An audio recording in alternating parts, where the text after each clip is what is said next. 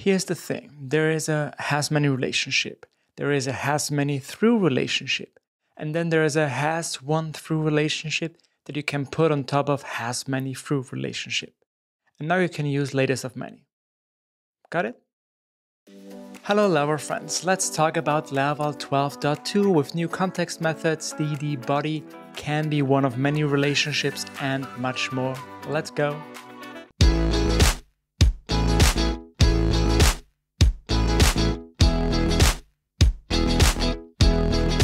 When chunking a collection, you normally preserve the keys, but sometimes you don't want that. In this example here inside Tinkerwell, I'm showing you this array of blog posts here. Actually, it's already a collection of some blog posts, summer travel guide, latest iPhone review, basic cooking tips, your favorite blog posts, and we also have some keys which are kind of the tags or connected or category of this post. And this is a collection. If we run this, you can see we get this collection back with our keys. And what we can also do here is chunk this by the size, and let's give me a size of 2. So this means this will be now chunked by the size of 2. So we get 2 collections now, and both have 2 items in it, and both here still have this key. The same situation is here, 2 items in this collection, and we still have the key, which is mostly what you want. But sometimes you don't want to preserve these keys, and this is now what you can do.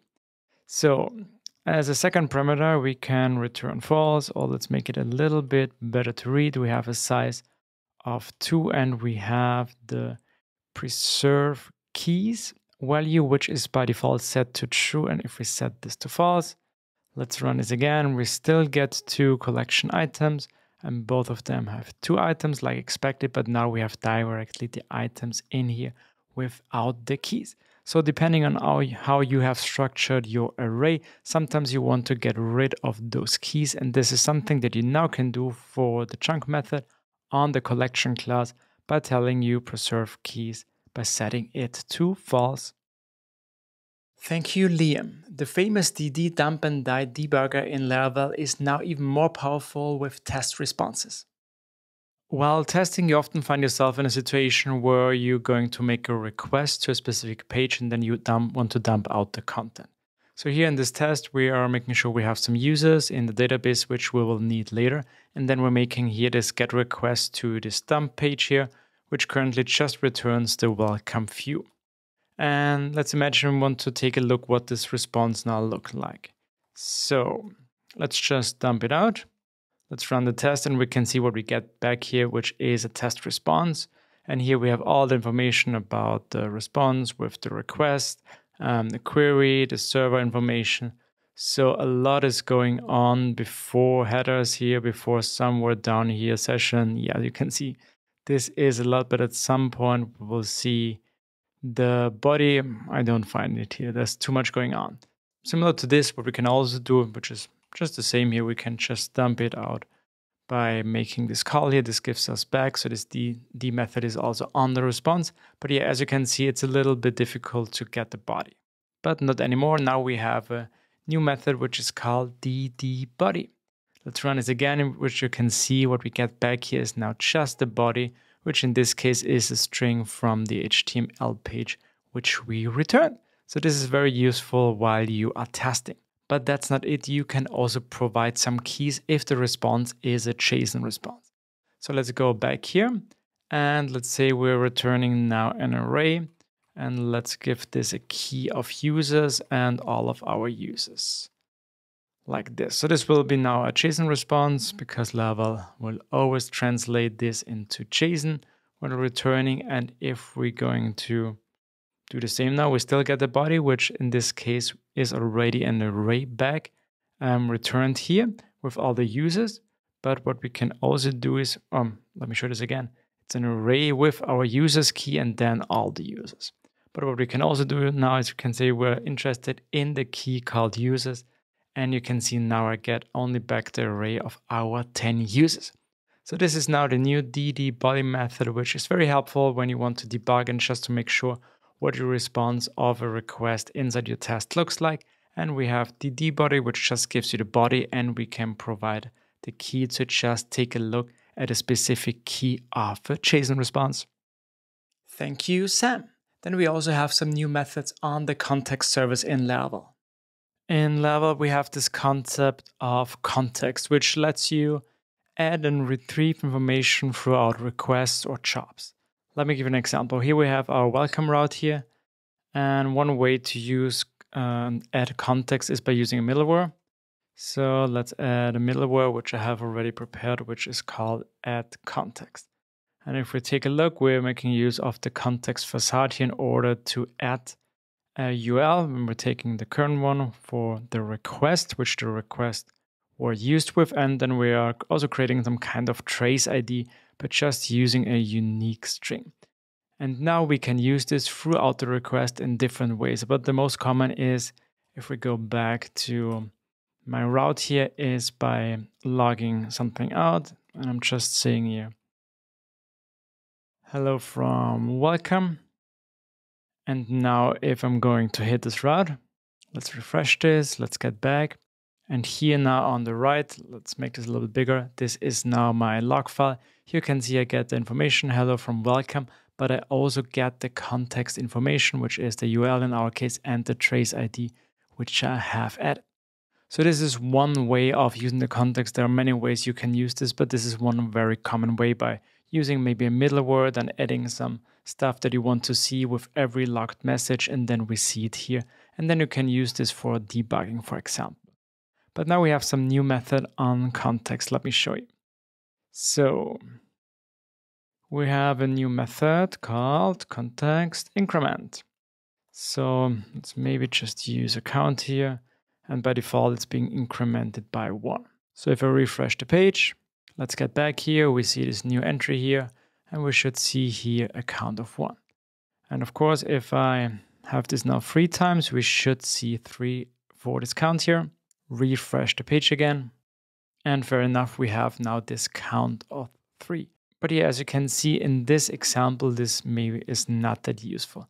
But let me show you a different example now. I have this user import command. And what we're doing here, we have this command which we can run with import users. We truncating the users table. We are getting our users from a CSV file. We're skipping the headers row. We're getting rid of empty lines at the beginning, end, or wherever. Then we are formatting our data here so that it's in the format of our user model here. And then we're chunking the data, and then we are looping over those chunks here and making some inserts. And then we're going to print out this user import was completed message inside the logs. Let's try this together now. PHP artisan import users. Here we go. This looks good. Let's check our logs. And here we have now this new entry, users imported completely. So this works. But yeah, sometimes you also want to add to this message the count of users that were imported. And of course, there are a couple of ways you can do this. You can count this at the beginning, the number of lines. You maybe count the chunks here. You can maybe check what was the count of the user tables before and after. So yeah, there are different ways to do this, but one way you could very easily now do this as well is with the context. So let's add an increment method here to our context for users imported counts. And we're going to increase this now by the count of our users by the chunk size, which in our case, I think was just 10. Yeah, like this here. And I think this should already do this. Let's run our import users command again. Okay, we have this new entry, user import completely, user import count 118. And that's the exact count of the users that I have in my CSV file. And yeah, that's just one way of how you could use the new context increment and decrement method. By default, they are added to your log, so you will see all that information there. But as a reminder here, of course, you can always get and retrieve all those items from your context yourself and use it however you want to. But I found this as a really nice example for using those new methods. Thank you, Matt. And last, let's talk about how you can become one of many. We are looking at a test here. In this application, we have a user. And the user has posts, and those posts have comments.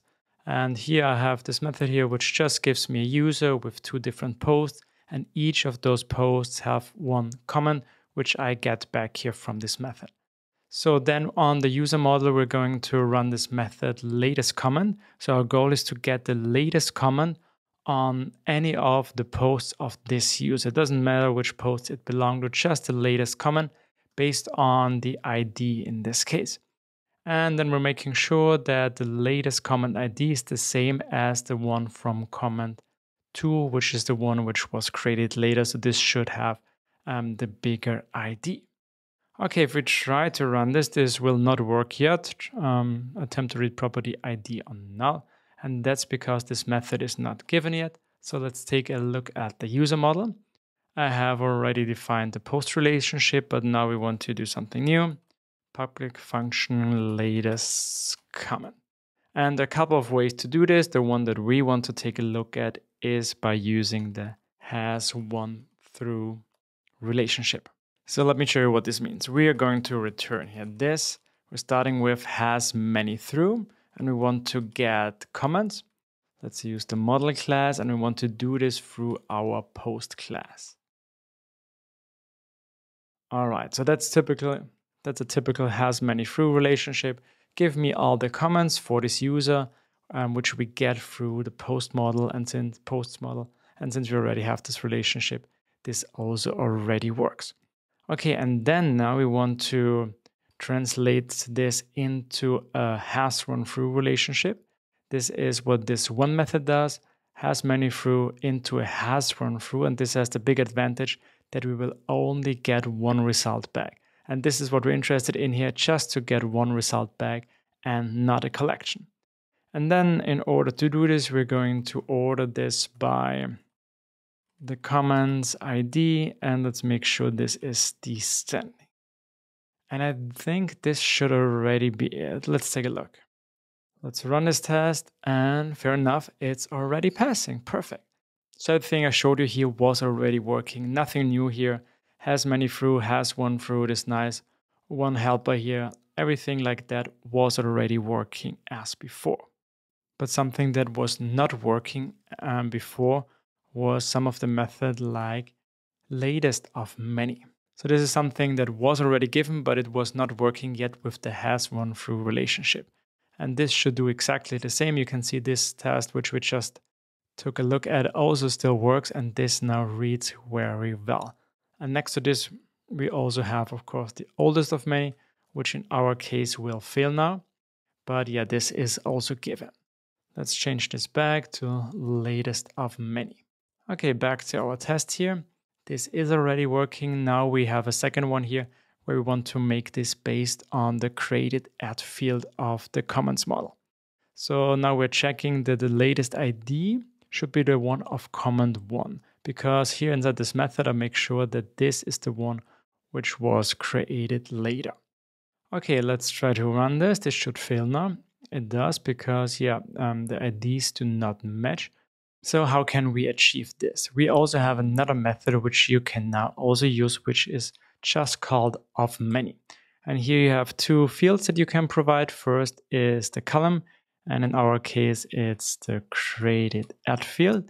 And the second one is the aggregate to use, which in our case is max, but max is also the default. That's why this is gray here. If I run the test now, you can see this is also passing. So let's get back to our test here. This is the second one, which is now also passing, where we now make sure that it's based on the created at field.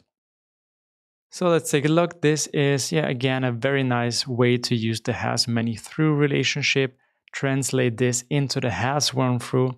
And on this one, we now have methods that we can use like latest of many, oldest of many, or just of many, which gives you a lot of possibilities. And I also think this reads very well. Thank you, Caleb.